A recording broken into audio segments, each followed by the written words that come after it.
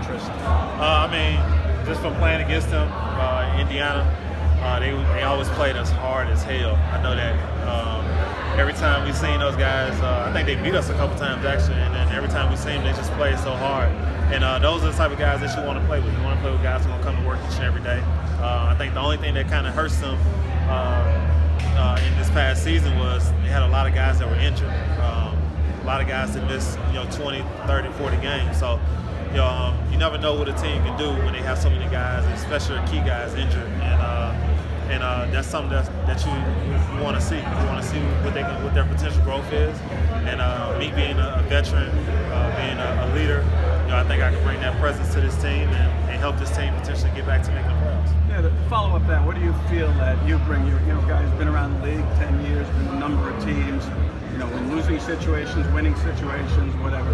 How do you look at what you'll bring and what you want to do?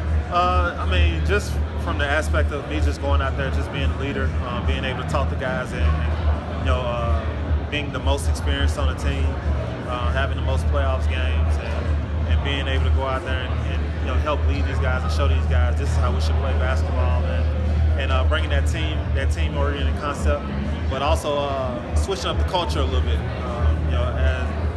As you guys probably know, in Indiana, that was one of the biggest things. We had to switch up the culture, and switching up that culture, we were able to have 2 consecutive 48-win seasons. So, I think I would think I was a big part of us helping switch the culture. And I just want to do the same thing, kind of similar to what I did in Indiana. Just bring that hard work mentality, that hard hat mentality each and every night, and just being there for my guys and just staying healthy and making sure that I'm willing my guys to victories and just bringing that leadership and that attitude and that dog and that grit to each and every game. Man, you got a chance to play with Zach a little bit in his rookie season. What do you remember about him then, and what have your early conversations been like with him now?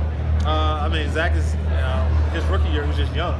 He was just young. He didn't understand the game, but he had a great motor, great ability to go out there and play the game. And I think he's learned the game a lot. He's able to go out there and lead. He's able to go out there and keep our team into the games. And I think with his ability to score the basketball, his ability to do a lot of different things athletically, he's going to put us in a position. We know he's our guy, and he's going to be the guy going forward. And my thing is just to go out there and just help him harness those skills and continue to be the leader that I am, but continue to help him get better as a leader, get better as a player, and hopefully help him make the All-Star game. And there's a lot of talk about culture, changing the culture in Chicago. You've done it. You just mentioned it. What does it take to change the culture? What are the little things that you have to do? It starts by not getting tired of the grind, not getting tired of the repetitive nature. A lot of guys they tend to get tired of the repetitive nature, coming to practice each and every day and doing the same thing over and over. But when you do those same things over and over, it helps you get better as a team, and it helps you go out there and be able to win more games as a team. So we just have to continue to keep that grind, continue to stay focused and locked in on the task at hand, which is winning basketball games and ultimately get to the playoffs. Chicago's had last couple of seasons have been pretty tough.